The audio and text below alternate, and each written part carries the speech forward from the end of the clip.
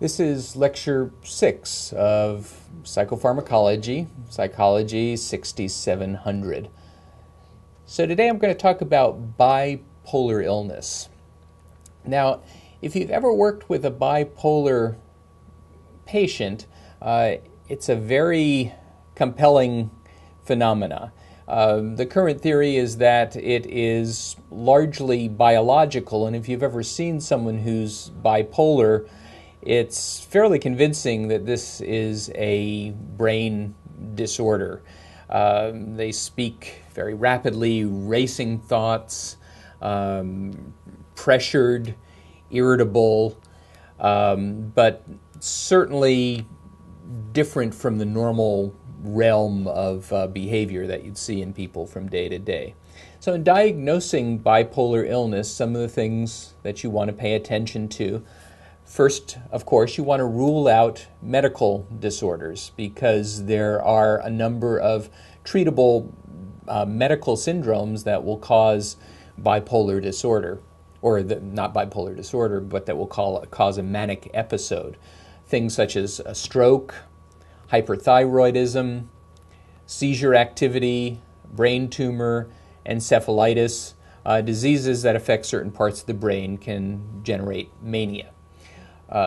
Legal and illicit drugs, stimulants, antidepressants, thyroid hormones, steroids can all trigger manic episodes.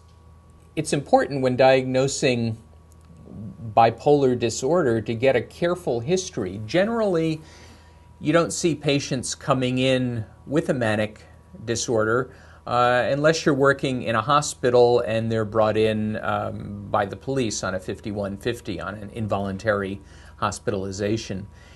Generally, when people come in voluntarily who have bipolar disorder, you'll see them coming in depressed. And it's an easy mistake to make to diagnose them with major depressive disorder. So you want to get a careful history from them and from their family. You want to ask questions like, have you ever had periods where you have spending sprees, where you feel very up, where your thoughts are racing? And a lot of times the family will have a better picture of that than the client will. One important question is, have you ever had periods of a couple days where you haven't slept? Some of the other diagnostic decisions you want to make: is it bipolar 1 versus bipolar 2 versus cyclothymia? And that's a matter of degree, how intense the manic episodes are. You want to determine whether or not there are psychotic features, because that has treatment implications, whether antipsychotic medications might be added to the treatment.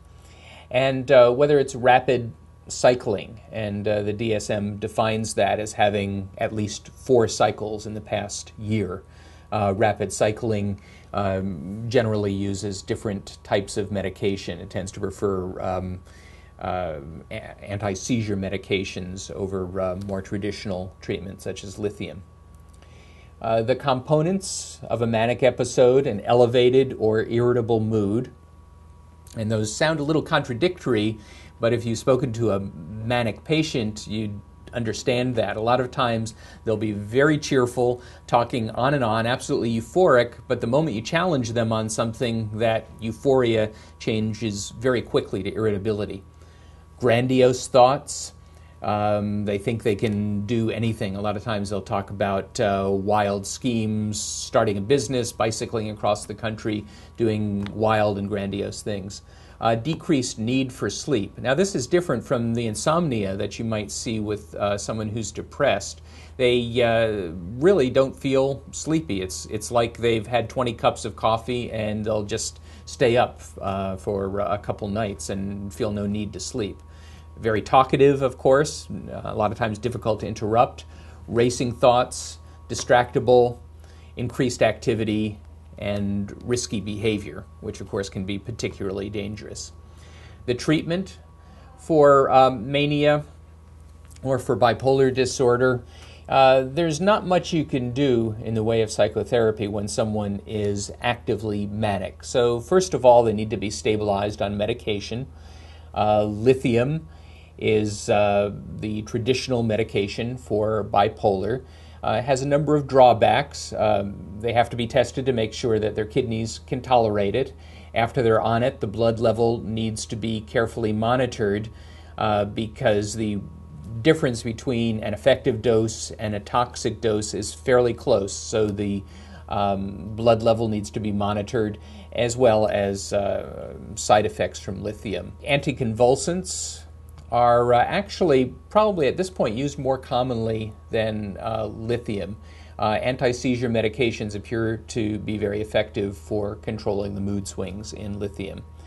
And atypical antipsychotics have also been used to control mania.